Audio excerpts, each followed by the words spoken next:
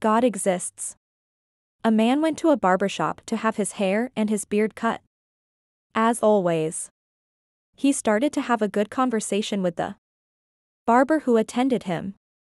They talked about so many things on various subjects. Suddenly, they touched the subject of God.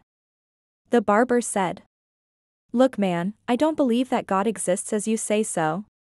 "Why do you say that?" asked the client. "Well, it's so easy. You just have to go out in the street to realize that God does not exist."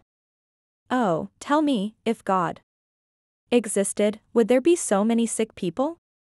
Would there be abandoned children? If God existed, there would be neither suffering nor pain.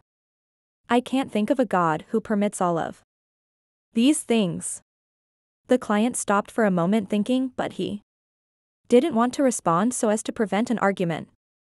The barber finished his job and the client went out of the shop. Just after he left the barber shop, he saw a man in the street with a long hair and beard. It seems that it had been a long time since he had his cut and he looked so untidy. Then the client again entered the barber shop and he said to the barber, "Know what? Barbers do not exist." "How come they don't exist?" asked the barber. "Well, I am here and I am a barber." "No." The client exclaimed.